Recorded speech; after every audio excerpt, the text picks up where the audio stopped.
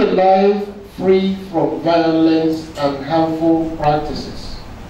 A life free from violence and harmful practices. That's the overall picture, big picture of the Spotlight Initiative. And why we are here today is just a sub-part of it.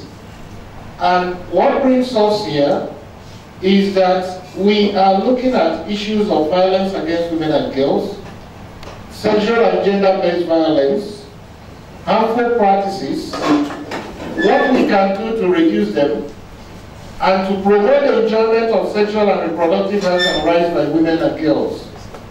This is just one leg of the one we are doing in Lagos. We are also repeating this in Adamawa, Cross River, Ebony, and FCT and Sokoto.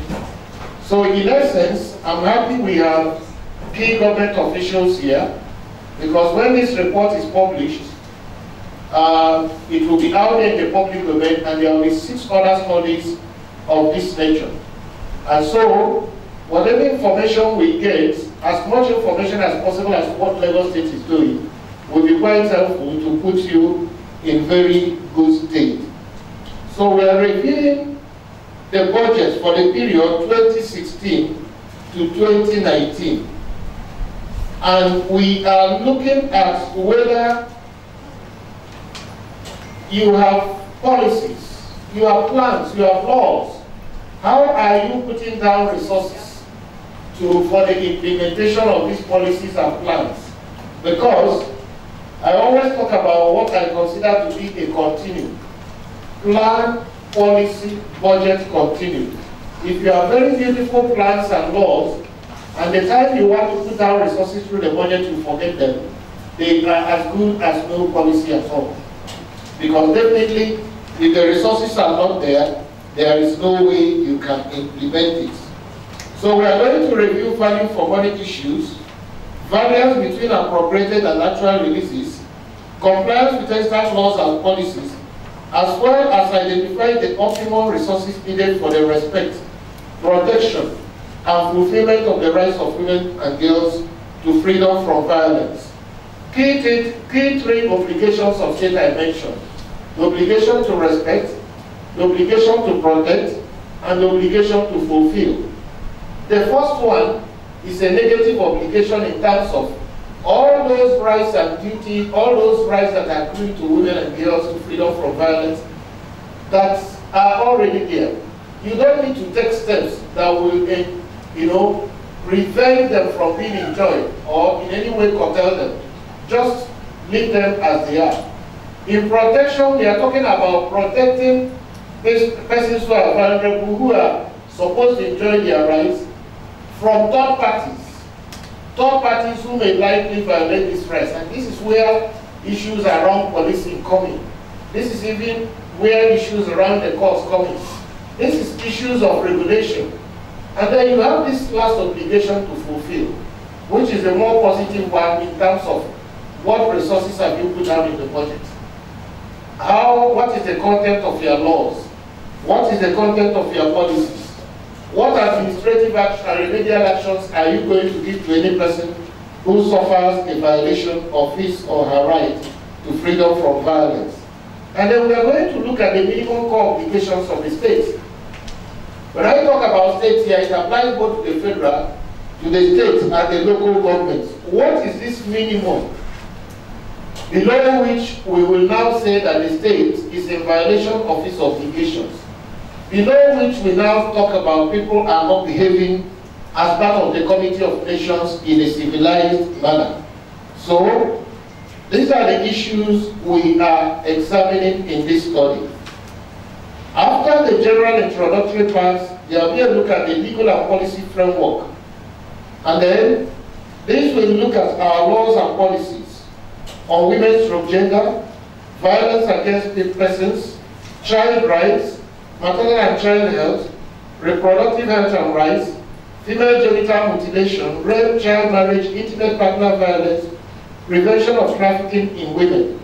We are also going to review laws, policies, programs for access to family planning services, harmful widowhood practices, HIV prevention and treatment, second chance opportunity for girls, one-stop centers for victims of sexual assault, domestic violence, medical, psychosocial, forensic, and counseling services for females who are victims of SGBV and other violations. We review laws, policies, and programs related to law enforcement, whether there are special agenda in the police and what exactly they are doing, judicial interventions, including special courts. I'm happy we have a representative of one of these courts here, and procedures to guarantee justice to victims of SGBV and violence against women and girls. So we are also going to look at issues around enrollment in schools, women development centers, Ministry of Women Affairs. Do you have a fiscal responsibility law? What are you doing with it? Do you mainstream issues around gender within fiscal responsibility? Do you have a medium-term expenditure framework? What is exactly contained in it? If you have an MTF, what are the sectoral strategies from all the ministries and departments? Is gender mainstreamed in all these policies and programs that we are mentioning? Then there will be a situation analysis. We have statistics and data coming from various sources. Local ones, the World Bank, WHO, UNFPA, UN Women. But we said, okay, let's focus mainly on the multiple indicator cluster surveys and the Nigerian demographic and health surveys, which are like national surveys that are quite acceptable to a good number of Nigerians. And where we find this lacking, we are looking at what these are international partners from the UNDP, WHO, to UNESCO, what statistics and data they have. We look at it to see where Lagos State is within the context of Nigeria, within the context of the whole world. Are we doing well? If we are not doing well, of course, it will lead us to discuss what we can do to remedy the situation. But all these things I've been talking about are literature. Literature in the sense that situation analysis, what is the law and policy provision, what is out there at the international level. We now come home to situate it within budget funding 2016 to 2019. What exactly have we provided in terms of finances and other resources? From grants, from loans, from the state government, which are geared towards eliminating SGBV, VAWG, and HP, while at the same time promoting the enjoyment of sexual and reproductive health and rights. There's always a mistake we make every time we call resources. We simply equate it with physical cash. We begin to think of naira and kobo, dollars and pounds. But resources are beyond naira and kobo. If you understand the concept of resources very well, we have human resources. We have information as a resource. We have ecological resources. And our ability to convert science into technology is also about technological resources before we come down to the fiscal cash. And I dare say that human resources is the most important of all the resources.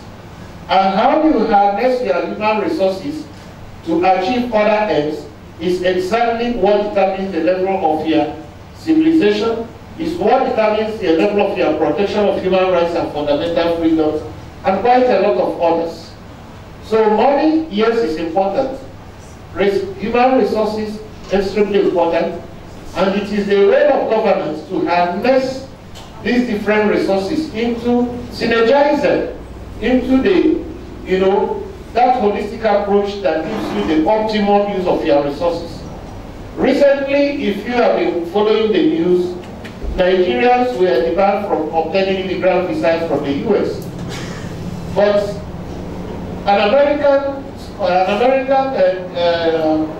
journalist who works for CNN did a comparative analysis to say that Nigerians in the United States, they have comparatively, they have more first degrees, higher degrees than the average American.